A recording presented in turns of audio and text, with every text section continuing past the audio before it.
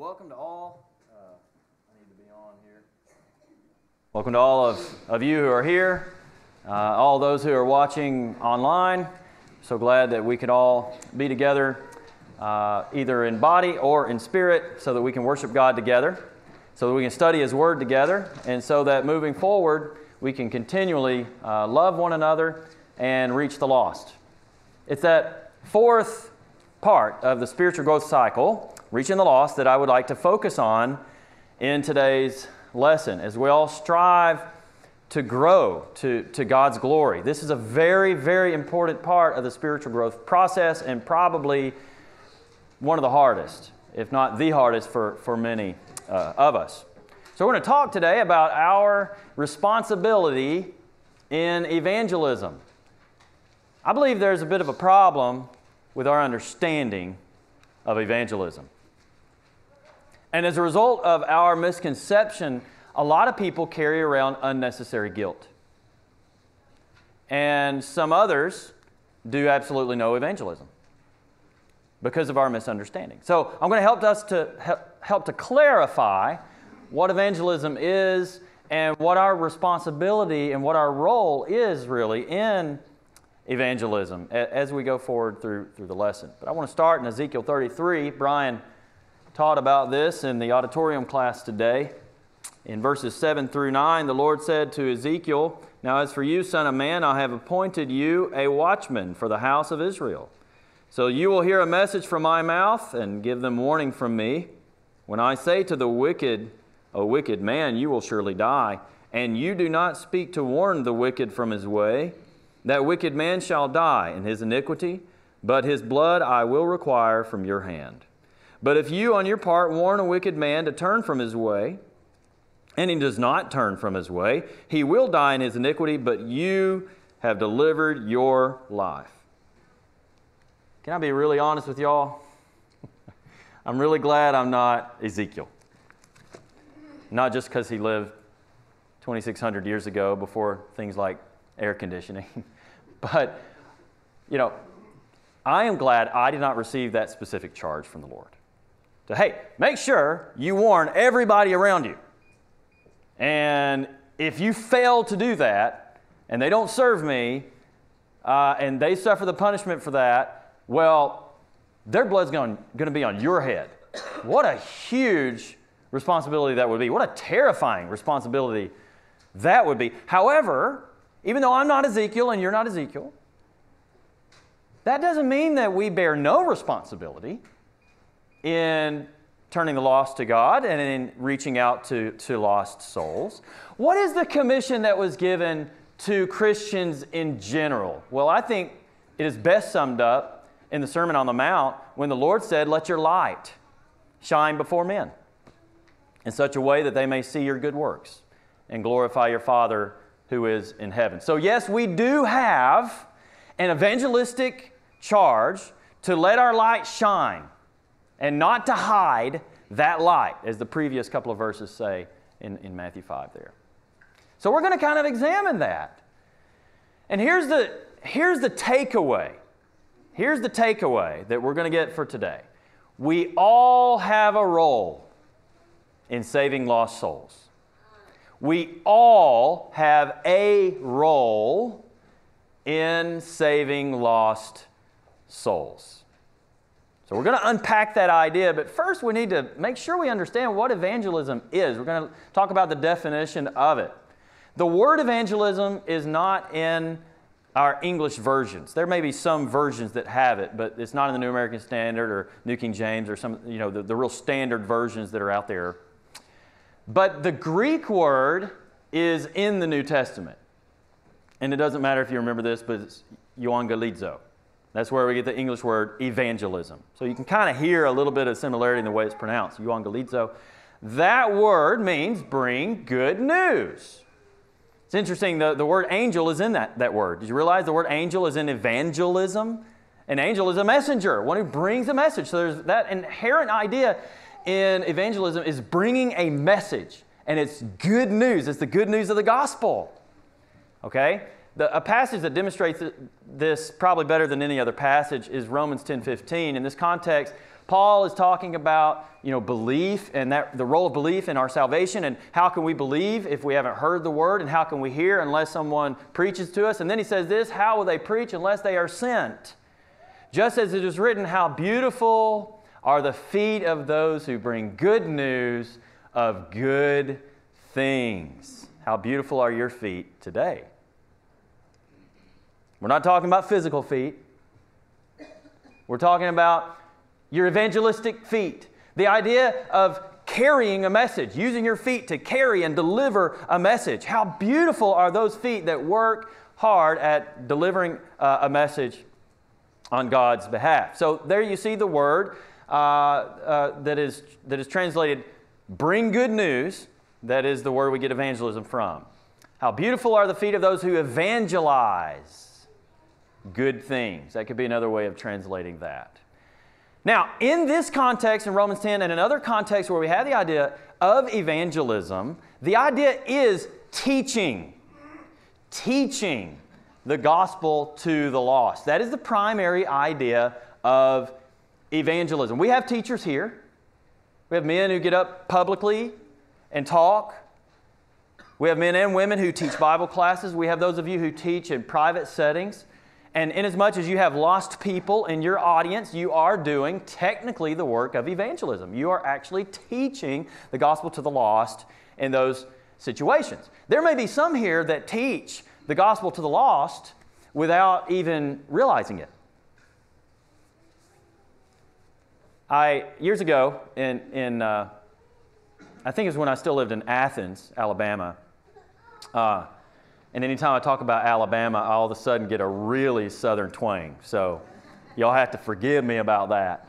But so I was at a 4th of July celebration with some brethren, and I was talking to another guy about my age, and he had a baby, and so his wife had the baby, but he and his wife had this new child in their life, and he was just expressing to me this kind of guilt that he feels that he's not really doing anything for the Lord right now because he's so busy being a father and all the things that entails and restless nights and all that, even though that mostly falls on the wife, that it does fall on the husband too.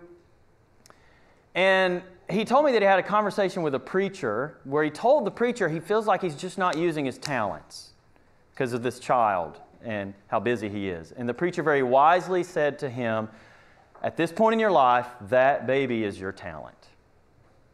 And I thought, what a comforting word. And I just want to say to all of us young parents in here, all of you young parents who maybe got even babies, and we've got a lot of new babies, it's hard. And maybe you're not out evangelizing the world, but if you are focusing on your child and your children, if you're raising your children in the nurture and admonition of the Lord, if you are teaching them when you sit in your house and when you walk by the way and when you lie down and when you rise up, like Deuteronomy 6 says, that is the work of evangelism. There are preachers who try to convert the world and neglect their own family. That's the foremost responsibility you have as far as evangelism is concerned, is those precious souls that are in your own house. So, I want to comfort you in that way. Maybe you're doing evangelism and you don't even realize it. And here's another comforting thing.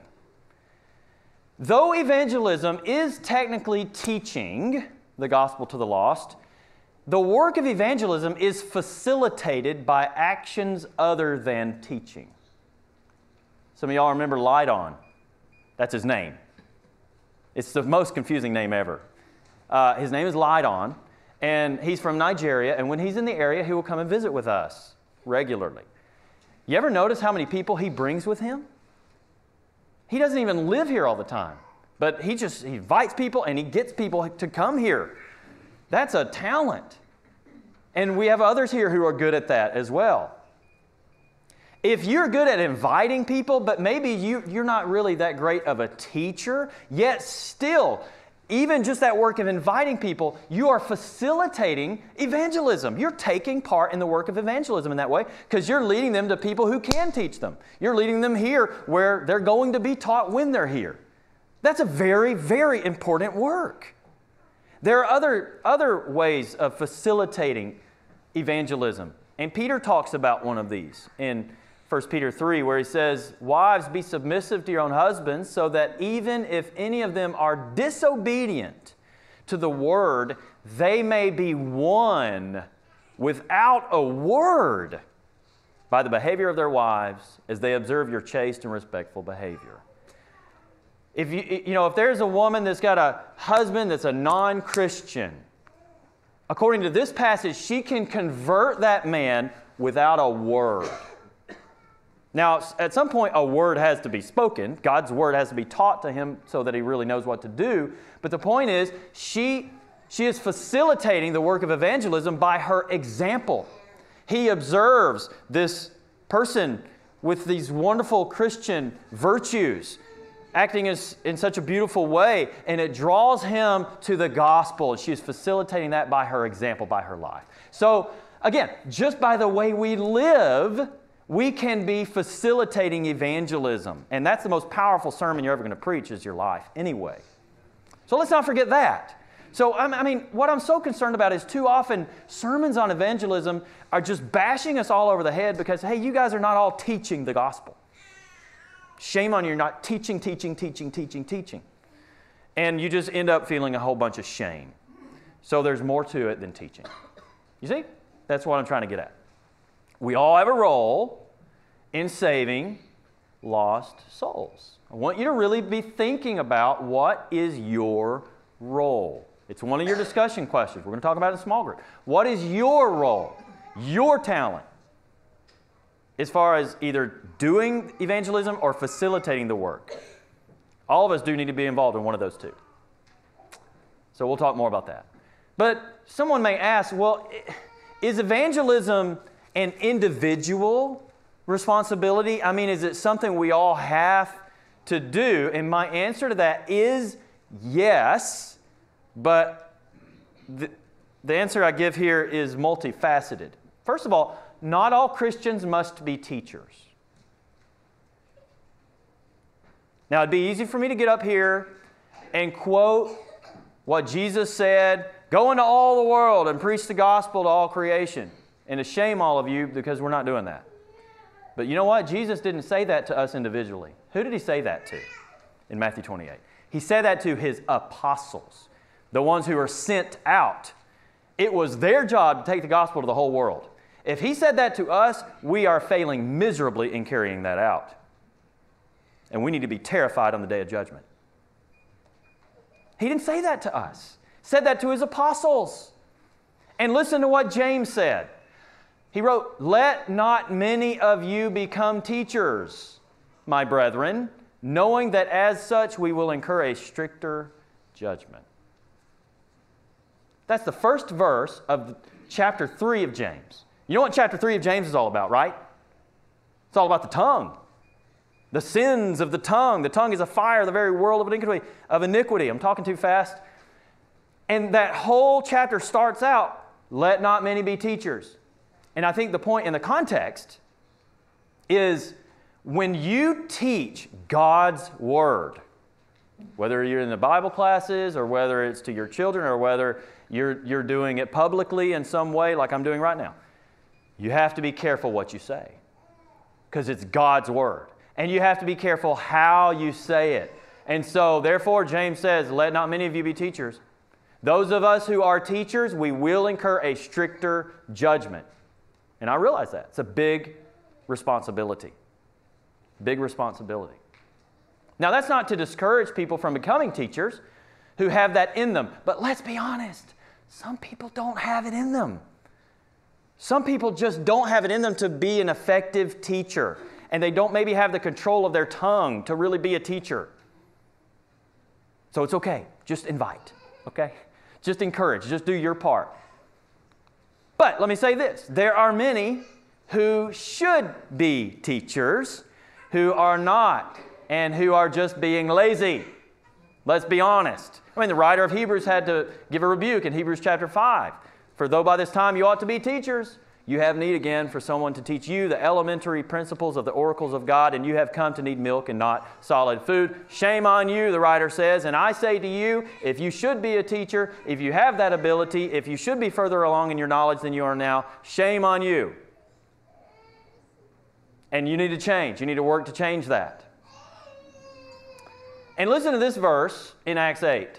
I love this verse. This is after the stoning of Stephen and the persecution that followed that, and then the Christians were scattered. It says, therefore, those who had been scattered went about preaching the word.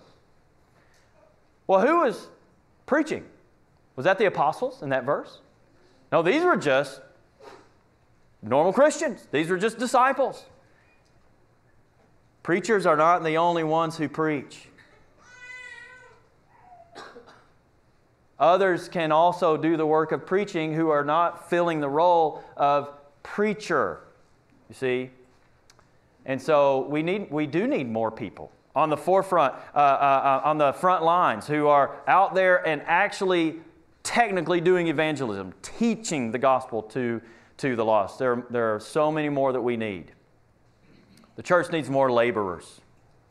Whether you are on the front lines or whether you are facilitating the work, we need more people laboring in this work of evangelism. Jesus, in Luke 10, when he was sending out the 70 disciples on a limited commission, he said to them, the harvest is plentiful, but the laborers are few.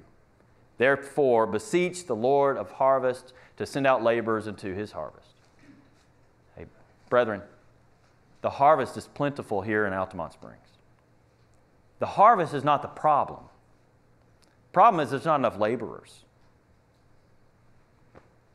That's the problem. We need more laborers. We need more feet on the ground.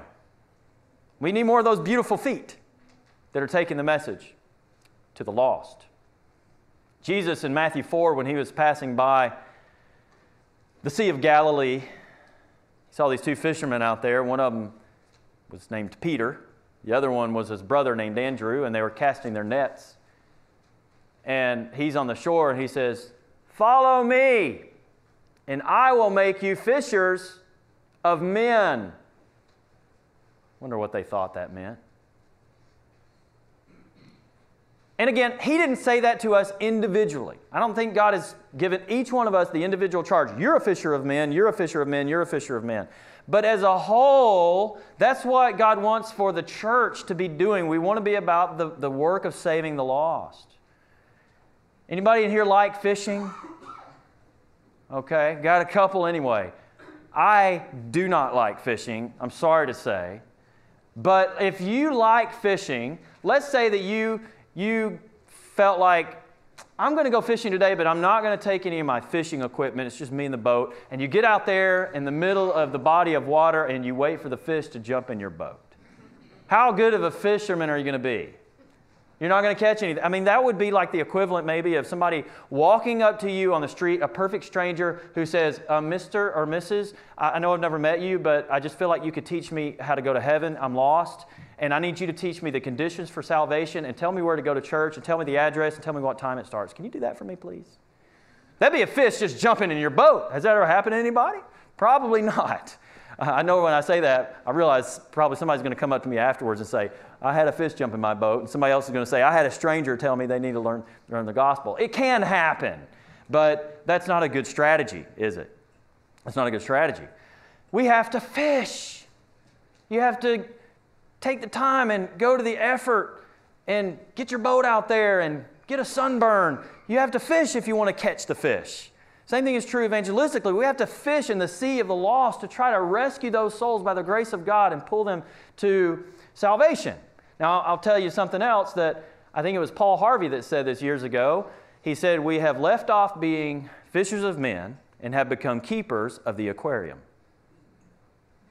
Oh, we want to make sure the saved stay saved.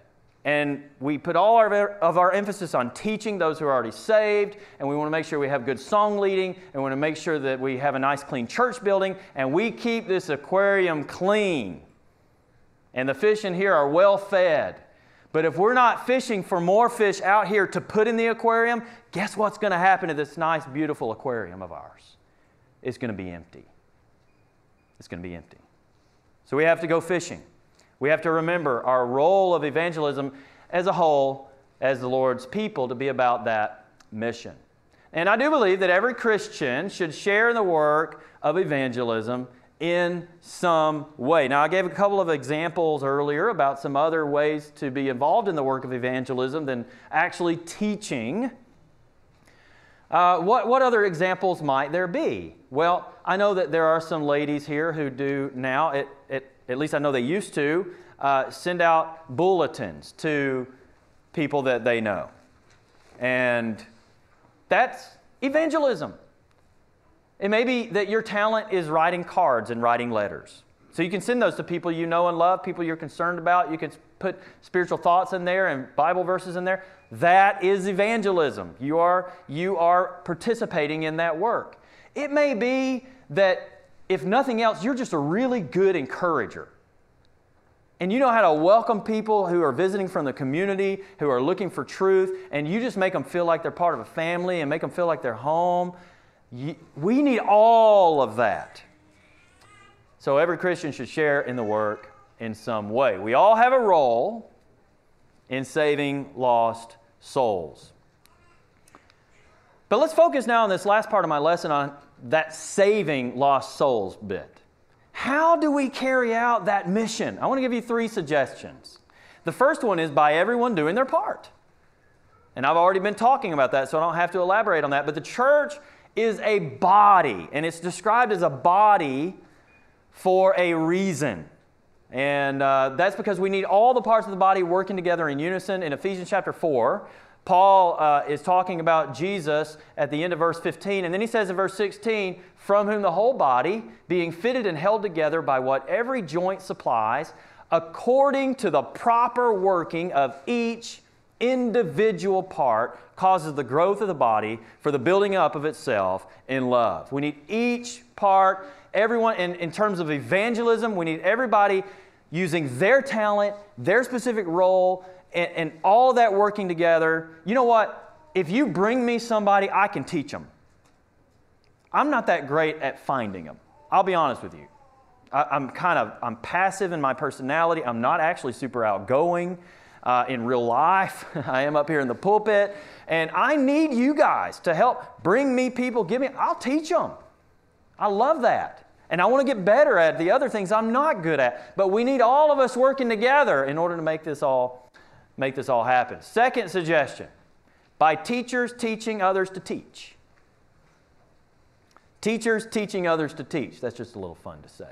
But in 2 Timothy, Paul told Timothy, the things which you have heard from me in the presence of many witnesses, entrust these to faithful men who will be able to teach others also.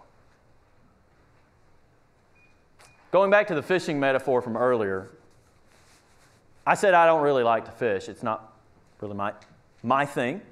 And part of the reason is my dad never taught me how to fish, which I'm not complaining about. He taught me plenty of other things. That's just not one thing. He knows how to fish. He was good at it. He loves it. But he never really gave me that skill set, and maybe it's because I didn't really want to, I don't know. But I never really learned how. And he, of course, never taught me how to teach anybody how to fish. So when it comes to my kids, my boys don't really know how to fish. We had a little spell where I tried to kind of teach them how to fish, and they learned a little bit. It was kind of a disaster most of the time. There was one time where one of my boys was trying to cast a line, and the hook went into the side of Holly's father's cheek. So, fishing with my family could be quite an excursion. I say all that to say this. Those of us who teach, we don't just want to give people fish. We want to teach them how to fish so they can pass that down to others. You don't just give people Bible facts and Bible knowledge and just say, here it is, and just feed it to them. You want to help people search for it.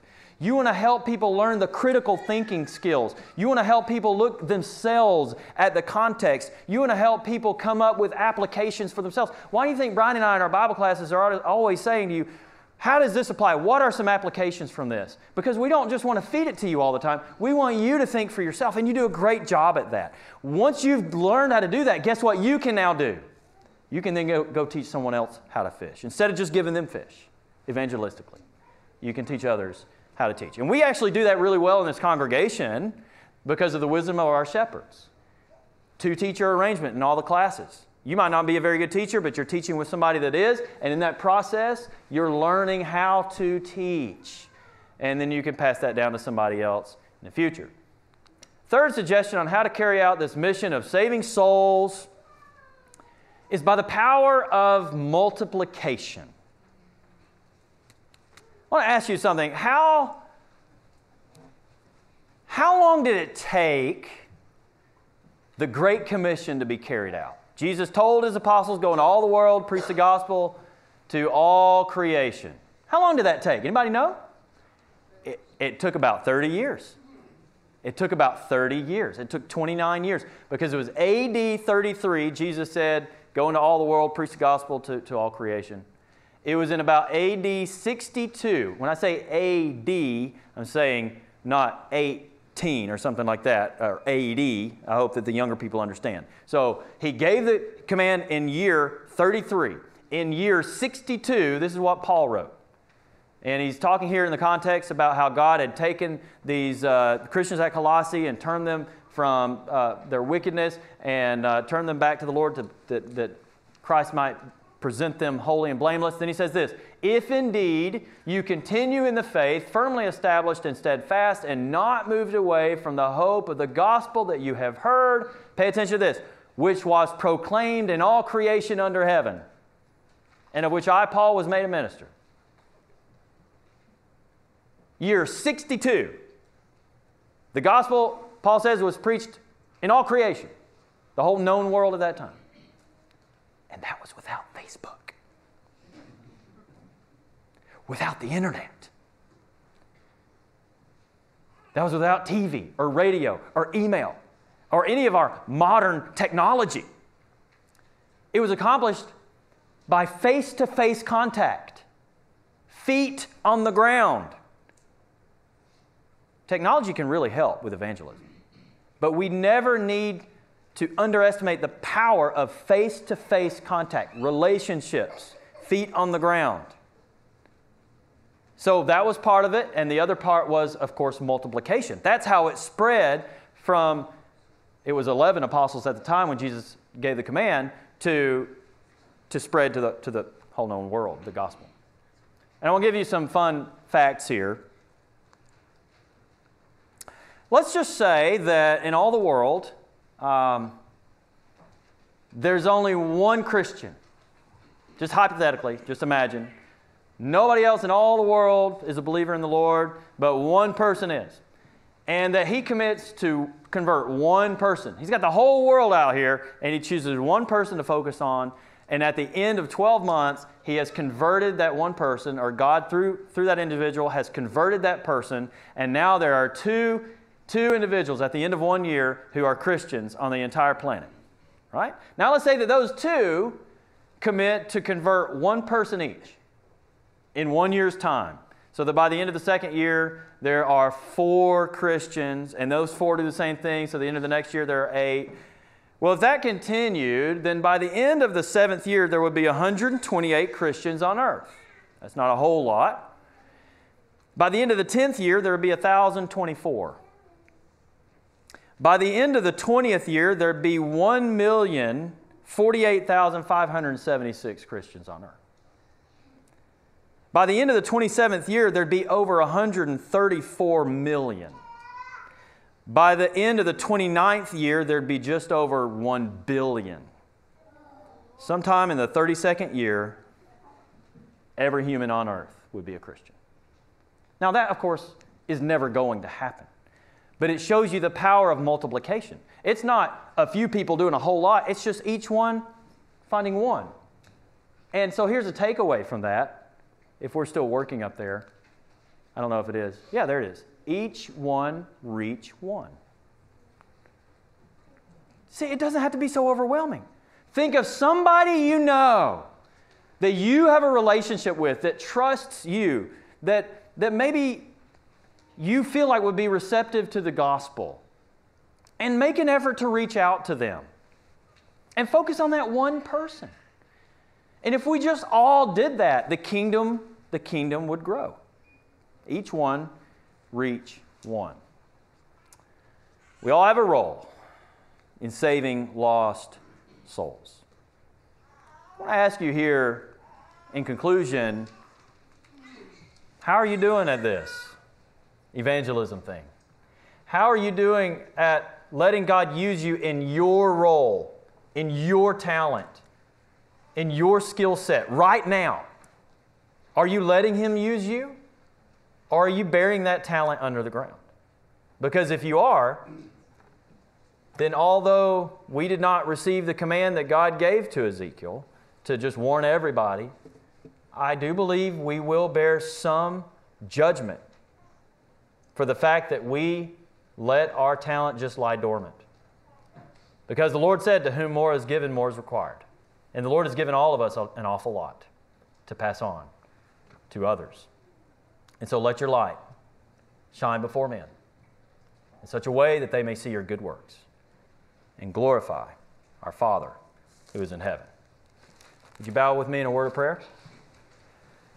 Our Lord and God, we praise you. We thank you so much for your word. We pray that you will convict our souls, that, Lord, that you will strengthen us and help us to be more active in evangelism, whether we are actually teaching or whether we are facilitating the teaching of the lost. And help us, Father, not to be lazy and not to be overwhelmed and not to beat ourselves up with unnecessary guilt either. Help us to be used by you in the current situation in our life with the opportunities and the talent you've given us. Give us courage and give us strength. And Father, we pray that as we plant and as we water, that, Father, you will cause the growth of the kingdom. It's through your Son that we pray. Amen. Well, I mentioned a few times the Great Commission. And Jesus said in Mark 16, he who believes and is baptized shall be saved. He who disbelieves shall be condemned. He said in Luke 24 that repentance for forgiveness of sins should be proclaimed in his name to all the nations. And he told his apostles in Matthew 28, all authority has been given to me in heaven and on earth. Go therefore and make disciples of all the nations, baptizing them in the name of the Father and the Son and the Holy Spirit, teaching them to observe all the things that I have commanded you. And lo, I am with you always, even to the end of the age. Have you obeyed those conditions that Jesus told his apostles to go out to the whole world and teach and do? If you have not, you have opportunity today to become a Christian. If you need our prayers at this time, we also invite you to come and let your needs be known, and we would be happy to pray for you now as we stand and sing the song of invitation.